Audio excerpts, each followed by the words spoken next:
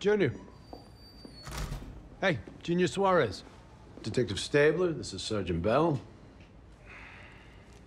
You been working nights? It's prison.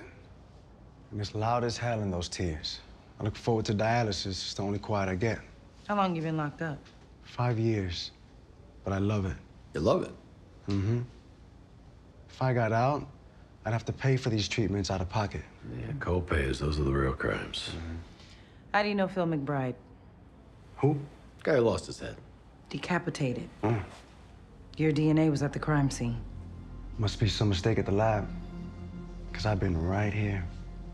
And these walls, they move for no man. Like I said, not your guy.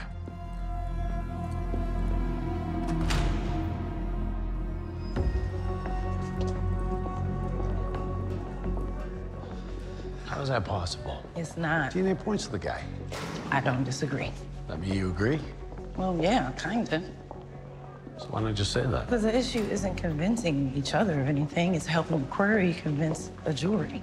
If this goes to court, we're gonna have to stand up and testify that a guy that's been in prison for 5 years magically gets a night off to commit a hit. I can't do that. Neither can you. I couldn't agree more.